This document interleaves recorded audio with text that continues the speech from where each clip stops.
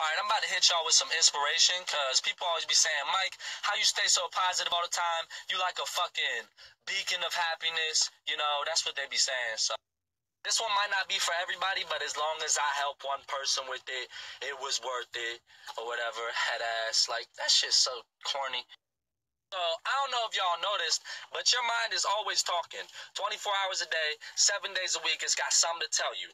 That's what it does. It's called thinking. If you had to take that little voice inside your head and put it inside of like a midget that followed you around all day, you'd want to kill him, because he never shut up and he never stopped complaining. Mind is always on a job to solve a problem. No matter if it's big or small, it don't matter what you're focusing on, it's always thinking. It's always trying to figure shit out.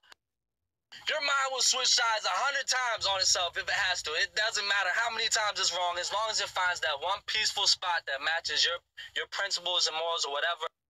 A lot of times you start thinking about shit you can't control. So your mind can't find that peace. Your mind can't find the answer. So you're just thinking endless possibilities, and that's how you end up in a negative state. I'll need an example. Okay, exhibit A. Say your man not texting you back, or your girl, or whatever. Look, I'm not here to assume genders. Just say whoever ain't texting you back. Okay? At first, you just think they must be busy or something, but then an hour goes by, and you start thinking, I know they got their phone in their hand 24/7, so what the fuck they doing not texting me back? And then 2 hours go by, and you get to thinking, what if they crashed on their way to work because they was trying to text me back? Is that manslaughter? Can I go to prison for that? I don't want to be on that texting and driving commercial. And 3 hours go by, and you get to thinking, he shouldn't have been going no damn where anyway, because I know today was his day off. He thought I forgot. He was probably going to some bitch's house. I'm glad he's dead. And then he texts you. He's like, sorry, babe. You know, today was my day off. I fell back asleep. And then everything's okay, and you act like you didn't just go crazy for 3 hours, right?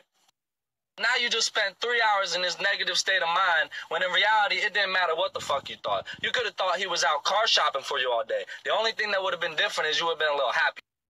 Is your thoughts got a lot less impact on the world than you would like to believe, because it don't matter what the fuck you thinking. What's going to happen is going to happen. Don't matter what the fuck you think about it. Here's the twist. Stay with me. Your thoughts got no impact on the world, but your actions do. And your actions are based on your thoughts. So, they do, kind of, you know? Whatever you put into the world, you're going to get back. If you put out positivity, you're going to get positivity. That's why it's important to think positive. If you put out negativity, you're going to get negativity. Y'all need another example. Exhibit B. Say you driving, somebody cuts you off. You get mad, you think, fuck this asshole, I'ma ride his bumper. So you ride his bumper. And the dude in front of you sees that, or the girl, I'm not assuming their gender, I'm just saying they see it, they get mad, they say, fuck this asshole, I'ma start slamming on my brakes. Now y'all both having a bad day. Boom! Now y'all crash. Now y'all having a bad week. All because y'all wanted to react on negative thoughts. You see how this works?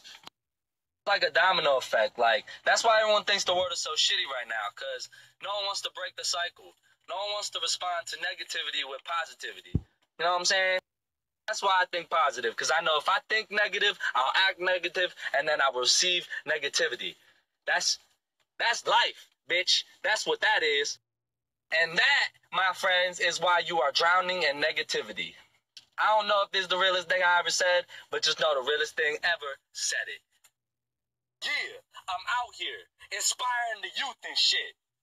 This might be the video that changes the world, causes world peace, you know? Who knows? Shit. I'm out here preaching, boy. I'm out here preaching. Fuck is y'all doing?